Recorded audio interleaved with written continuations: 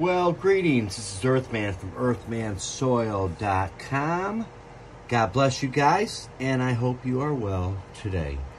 And I hope your gardening is going well. We're going to another exciting year of growing your own. I mean, it is just an awesome, awesome thing. So, we have an experiment again. Another experiment with sprinkling mycorrhiza on top of earth.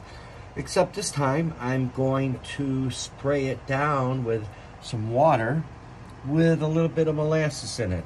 And basically, we're going to see if there's going to be, what's the difference with just plain water, or if you give it a little carbs, will that increase the population, and will that help boom it? And we'll see. Will we see a difference between the last experiment, which I just did with water, and this one using molasses and a little bit of water?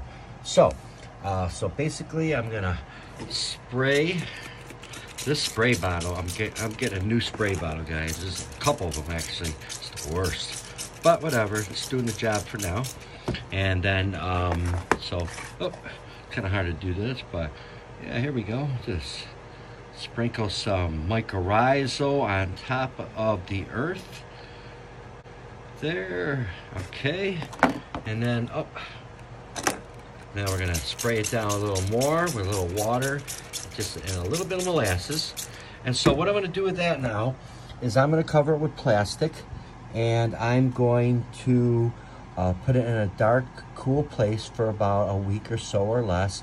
And I will report back to you, and we'll see the difference and see what happens. God bless you, and make sure you watch the follow-up video. God bless you. Good.